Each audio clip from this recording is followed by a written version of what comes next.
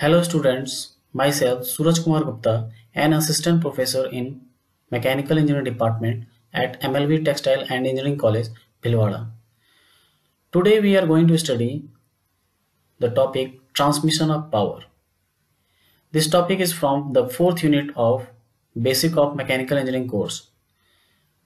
So, first of all, we should know that why this power transmission is required.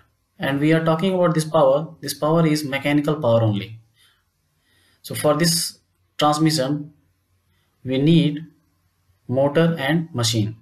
Now, there are two reasons for which the power transmission is required. The first reason is if the position of this motor is far away from this machine, we need a power transmission system in between them. Second reason is if we need a different speed of the machine to be run from this motor, we need power transmission system in between them. So the power is depends upon the speed and torque, and this formula is equals to 2 pi n t by 60, where n is the rpm means rotation per minute, and t is torque in Newton meter. This torque can be generated at motor, that can be generated at machine. So we have the examples of power transmission from the motor to the winch.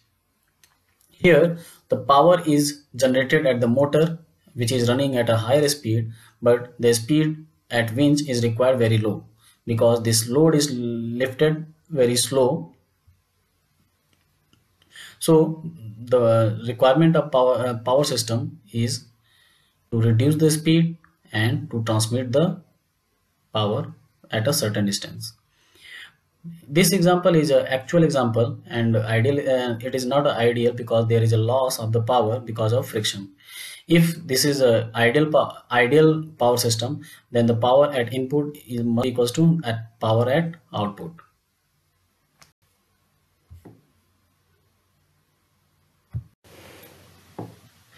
There are several types of power transmission drives. The first one is the belt drive. In belt drive, we are going to see there are two components. First is belt and second is pulley. If we require to transmit a power from this point to this point, we need a pulley which is known as driver and need another pulley which is known as driven. This is known as input drive and this is known as output drive. And this will attach with the motor or engine, and this will attach with the machine which is going to run at a certain speed. So there are some certain notation which is d1, omega 1. D1 is the diameter at input, omega 1 is the angular velocity at input, d2 is the diameter at output, and omega 2 is the angular velocity at output. So there is a term which is known as velocity ratio is defined. It is defined as the ratio of the angular velocity of the output to the angular velocity of the input drive. So output to the input, but it is the ratio of velocities, angular velocities. Okay, so angular velocity is equals to 2 pi n by 60. So we have to remember this formula, omega equals to 2 pi n by 60, and d is already, I told you, this is diameter, and diameter and radius there is a relation, r equals to d by 2. Now we are going to define the velocity of the belt. This velocity of the belt, if there is no slipping, is denoted by Vb, and this Vb is every point on the belt is same. If the belt is going with a single velocity, because belt is a single material, so the velocity of this material must be same at everywhere. So here it is also Vb, here it is also Vb, here it is also Vb, and we can say that this pulley is completely attached with the belt and there is no slipping in between belt and pulley.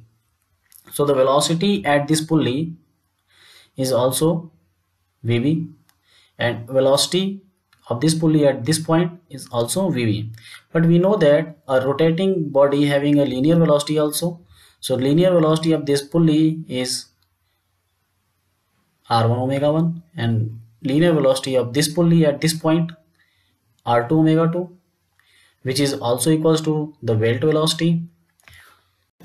So the belt velocity equals to r1 omega 1, which is also equals to r2 omega 2 if there is no slipping. So there are two cases to find out the velocity ratio of simple belt drive. The first case is without slipping. The velocity ratio of the simple belt drive without slipping. For no slipping condition, we already read that Vb equals to r1 omega 1 equals to r2 omega 2. Omega 2 by omega 1 equals to r1 by r2. What is this term? Omega 2 by omega 1. This term is known as velocity ratio. Velocity ratio is the angular velocity at output to the input. Omega 2 by omega 1, which is equals to r1 by r2.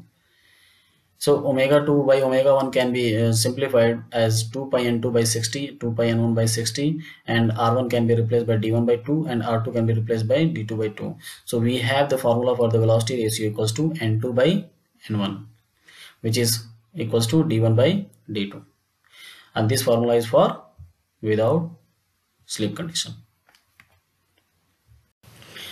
Now we have the second case to determine the velocity ratio of the simple belt drive with slip condition. In slip condition, what will happen? This pulley will run by motor and the belt is run by the pulley, which is running at a certain speed, which is r1 omega 1, and this belt is going to slip in the anti-clockwise direction. This velocity is in clockwise direction, and if the slipping occurs, the belt will slip in the opposite direction.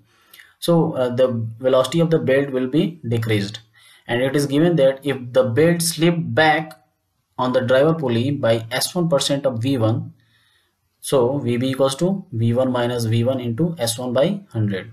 So we can find out the Vb equals to r1 omega 1 minus s1 by 100 into r1 omega 1. This is equation number 1. So this belt velocity reduced to v1 minus v1 into s1 by 100, and this belt velocity is responsible to rotate this driven pulley. So this driven pulley, and there is a contact between the belt and the pulley, and this is the condition of with slipping. So slipping will occur here also. So which velocity is more? It is for pulley or it is for belt?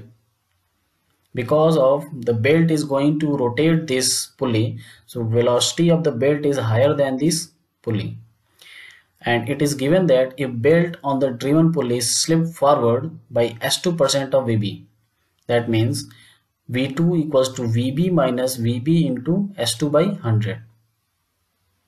So V2 means the pulley velocity is reduced by s2% of Vb, that is Vb minus Vb into s2 by 100, and this is equation number 2.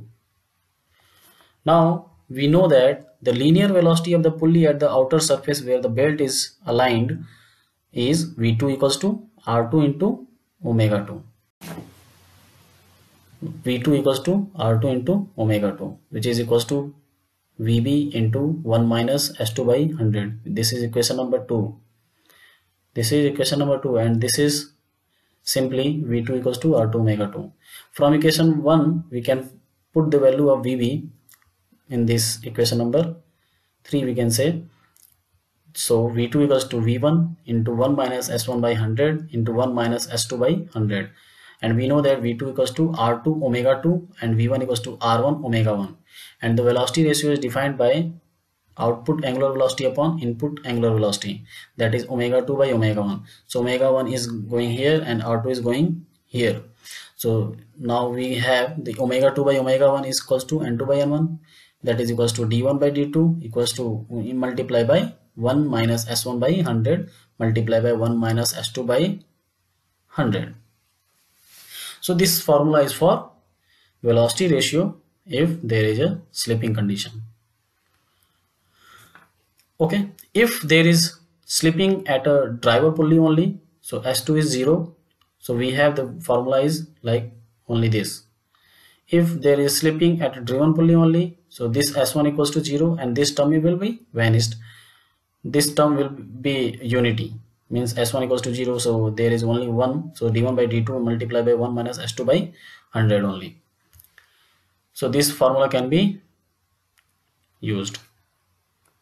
So now we are going to do couple of problems. The first problem is very simple. Find the speed of the shaft which is driven with the help of a belt by an engine running at 400 rpm. The diameter of the engine pulley is 40 centimeter and that of the shaft is 25 centimeter.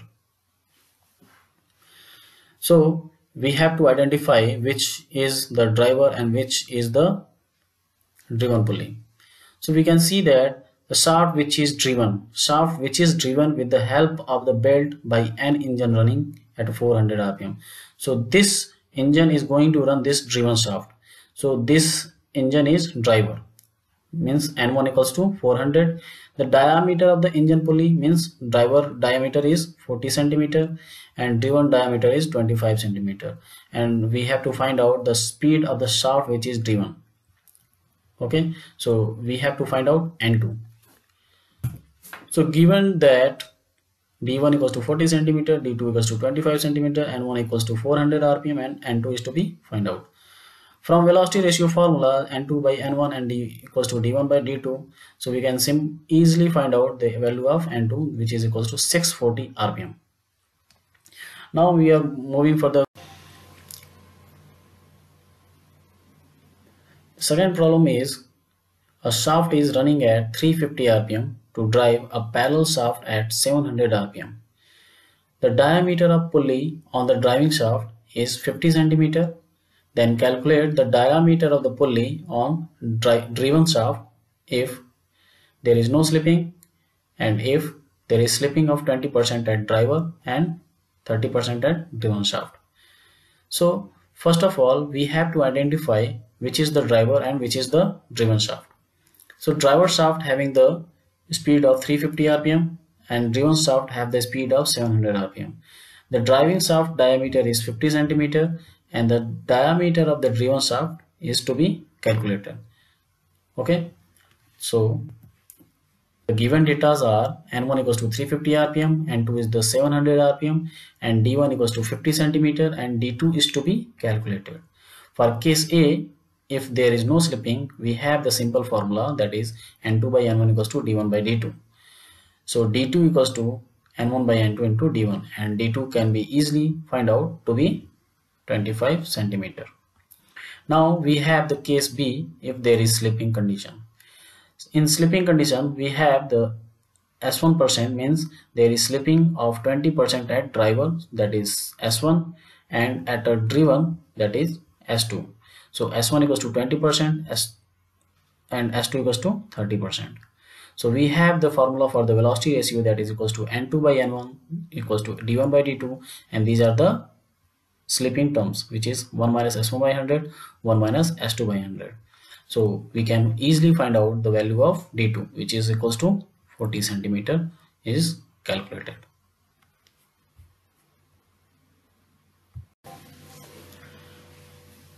There are two types of arrangement in simple belt drive.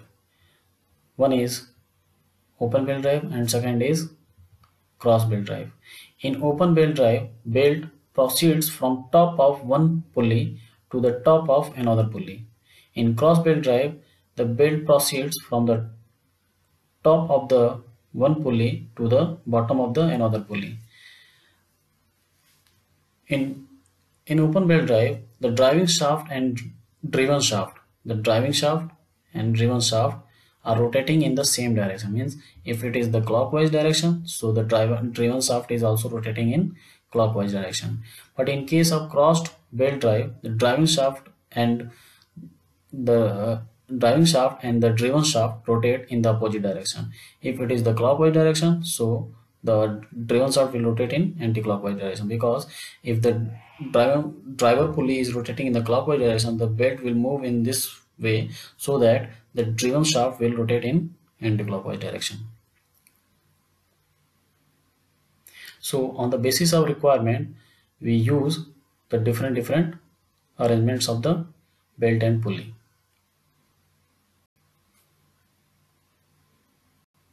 I'm at home and it is to be submitted by 2nd April in the PDF format at Google Classroom. These two problems is to be solved, and you have to write your name and roll number on your answer sheet, which is going to be submitted on the Google Classroom. Thank you.